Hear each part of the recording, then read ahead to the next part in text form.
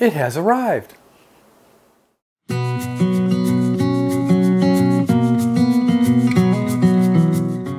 Hey, welcome back to the shop on my channel. This is kind of a interim video, in-between video, a short unboxing video, which is not quite unboxing.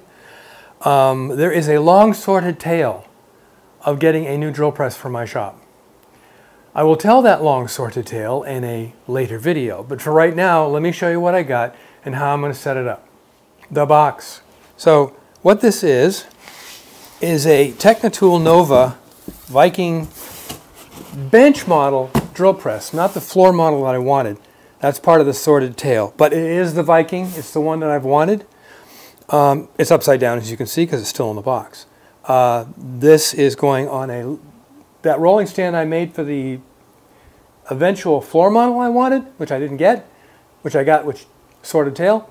I've converted that with a box so this can fit on top of that, and it'll still roll around. Let's take a look at some of the accessories, the things that came with it. I have a drill press. It's in place. I'll probably do more bits about this drill press later on, but right now I've got it in place and I've set it up. It came calibrated because 0 is 0 on the handle here, on the quill. You turn it on over here. It's got a master switch, and then it boots itself up, and then, can you hear that? That's 950.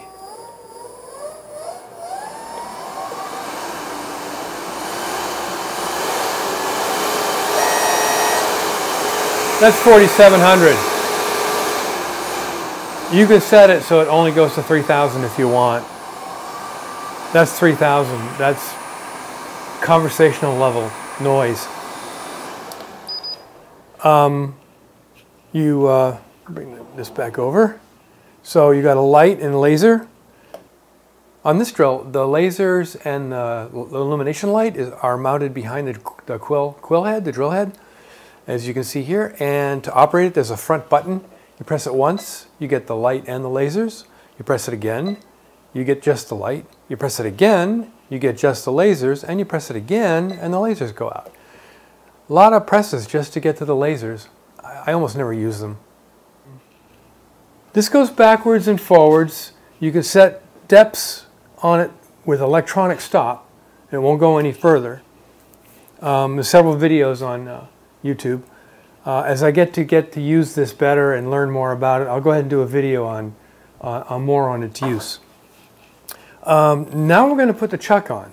Now, the chuck is a keyless, precision keyless chuck with a Morse taper 2 arbor.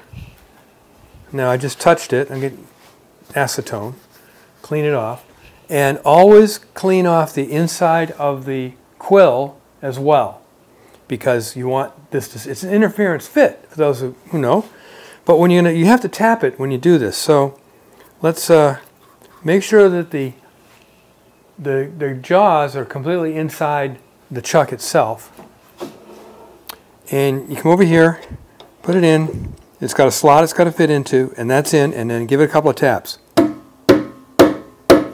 That's it. It's not going anywhere. And there is the chuck. And it does grab things very nicely. This will go down to a 32nd of an inch. Not that I'll ever use that. It's a 30 seconds to a 5/8 chuck. Let's turn it on and spin it.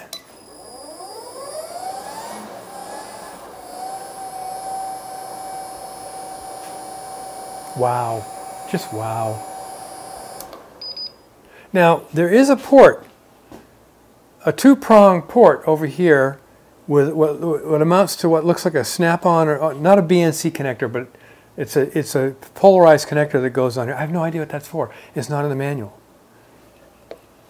That's about it. So I'll put a drawer or something down here for some of the tools and stuff, and shelves for those. I've got, you can't see them in picture, but in frame. But I've got my vices down. My vices down there. So that's it. I now have a drill press. Again, there's a sordid story that I'll go into more detail after some of the particulars have worked themselves out. I have to finish some things with that debacle in order to give you the story.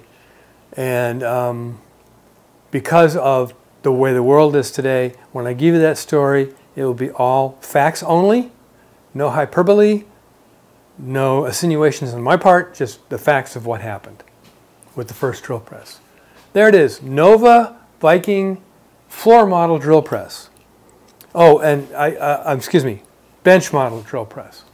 That's part of the sordid tale. The bench model, the floor model which I ordered is way out, months away. So I went to the Rockler store locally, bought this one, and she canceled the order for the floor model one, and now I have this. Interesting point though is if you want to have a floor model and you have this, they're coming out with a conversion kit. Now I'll use this for a year or two and see if I really want to get the floor model. If not, I'll just leave it the way it is.